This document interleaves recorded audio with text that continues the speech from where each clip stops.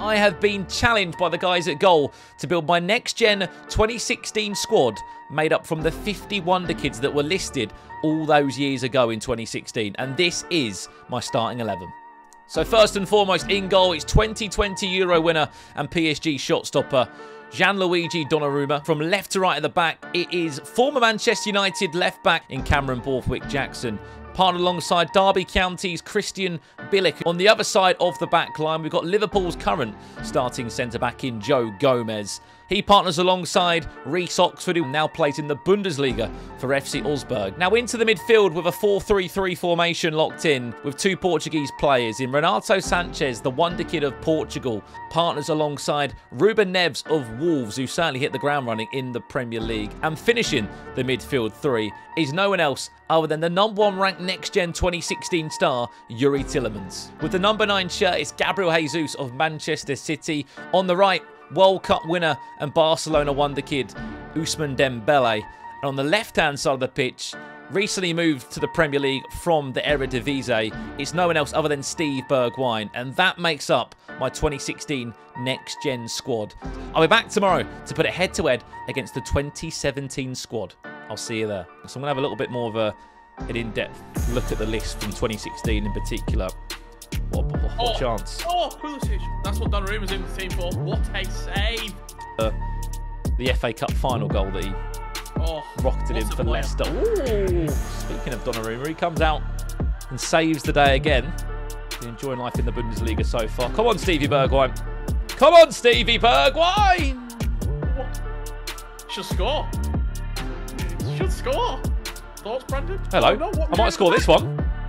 Oh, Yes! No. It's the first goal of the series.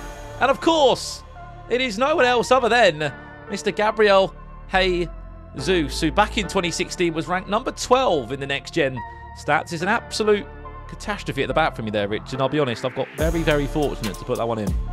Here we go. Ball. Ball. Go on, Ousmane Dembele. Please make it 2. Please make... No. He is. You have just joined us, guys. Keep double tapping the screen for us today. We are playing our first next-gen versus another great save from Donnarumma. Come on. Yes, Stevie. Give it to that man. Give it to the goal scorer. Come on, Jesus. Jesus for 2. Jesus for 2. Oh, he stood up well to it. He stood up well to it. Tillemans. Cheeky. Ruben Neves. Ruben Neves! This 2016 team wins. We are with it. Also tomorrow. There we go. Spoke about Odegaard. There he is. Oh, is it Odegaard? Oh, he made the next gen team 2 years in a row then. You're fresh off the bench, lad. There we go. No. Go on. What a block. And we're in. Oh no. Come on, Gianluigi. Come on. No, you don't. Mbappe's been quiet all game. He's quiet. But he's celebrating. Come on. That's what we love. We love that. Oh, that's... See you later, mate. Oh, no. Tell you what. Kai Havertz. Hey. Goal was special. The third goal was really, really nice. Thank you. GG's.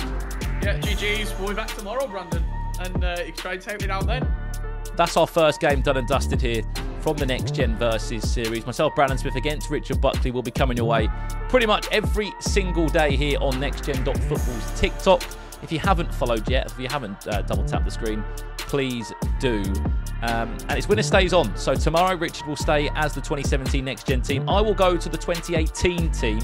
And we can't wait to see you there, all right? So make sure that follow button, double tap the screen, and we will catch you again tomorrow for another one of these Next Gen Versus series, all right? Stay tuned, and we'll see you tomorrow. Thanks for watching.